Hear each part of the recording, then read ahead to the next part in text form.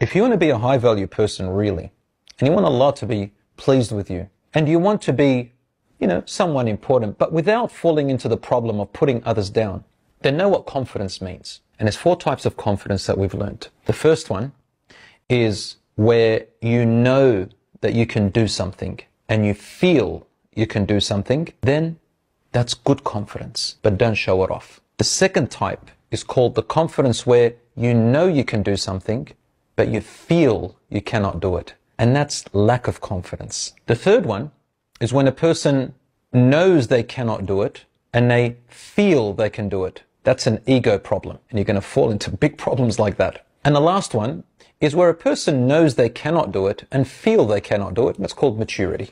A Muslim should not appear, in fact any person, should not appear more than their reality. Don't try to be someone you're not. A Muslim or a person, a healthy person, should appear a little bit below their reality. And that way they can connect with others and Allah subhanahu wa ta'ala will lift them. That's how the Prophet, peace be upon him, was. If you want to be a high value person really, and you want Allah to be pleased with you, and you want to be, someone important, but without falling into the problem of putting others down, then know what confidence means. And there's 4 types of confidence that we've learnt. The first one is where you know that you can do something and you feel you can do something, then that's good confidence, but don't show it off. The second type is called the confidence where you know you can do something, but you feel you cannot do it. And that's lack of confidence. The third one is when a person knows they cannot do it and they feel they can do it. That's an ego problem, and you're going to fall into big problems like that. And the last one